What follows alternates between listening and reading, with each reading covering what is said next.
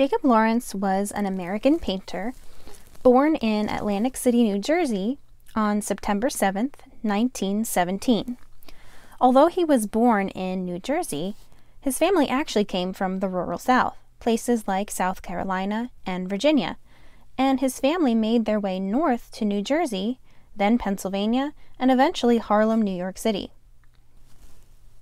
It was during this time that many African American families, just like Jacob's, were actually moving away from the rural South because the South was becoming a really unsafe place for African American families to live.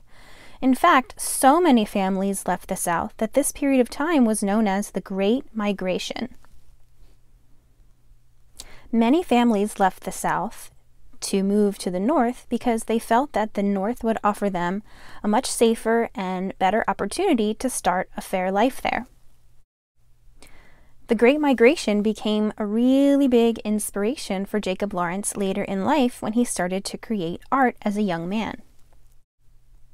When Jacob was about 7 years old, his parents got a divorce, and when he was about 10, he was placed in foster care with his siblings while his mother searched and searched for work in New York. When Jacob was about 13 years old, he and his siblings reunited with their mother in Harlem, New York City.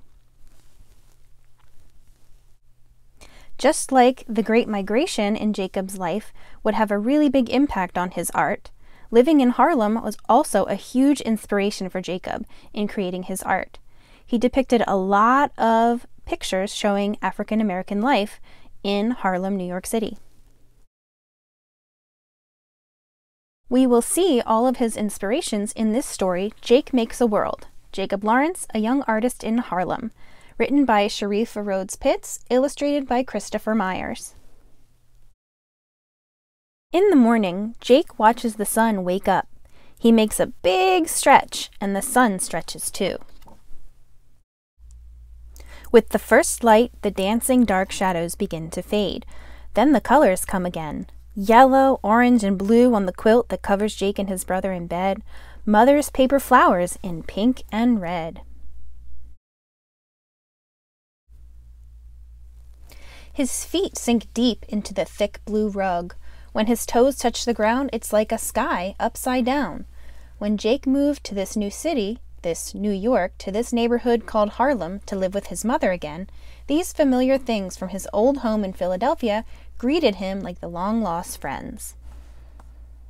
Outside Jake's building, men play chess and checkers, balancing the boards on their knees. Older boys sell fruit from a wagon or ice from a bucket, shouting for people to come down and get it. Mothers walk fast to work, and more work. Signs promise home-cooked meals for 15 cents and a shoe shine to make you brand new. A preacher in a hat shouts and sings about God. A newsboy tells the stories of the day from downtown and around the world, but tells them with a tune.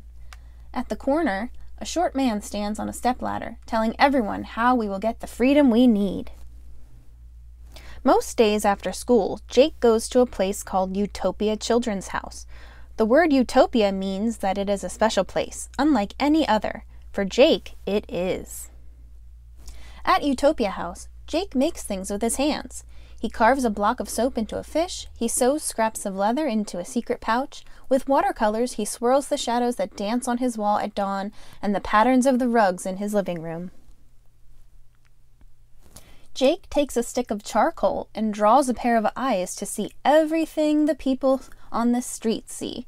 He draws one pair of ears to hear all the shouts and songs, one mouth to carry all their voices. All the faces Jake sees on the street become one face. Jake shows this new face to his teacher, who smiles and nods and says, "You should see this, a very old mask from Africa."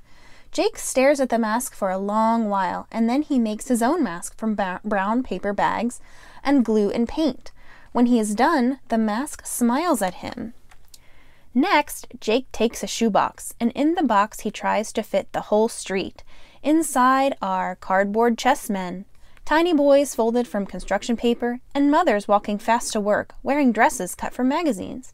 He stacks matchboxes to make buildings and paves the street with sandpaper. Jake has made a world, a small piece of this place called Harlem. It is now his home. Jake's Harlem has all the shouts and songs and noises of the Harlem outside, but here they are not sounds. They are colors, they are shadows dancing, they are rhythms, they are light.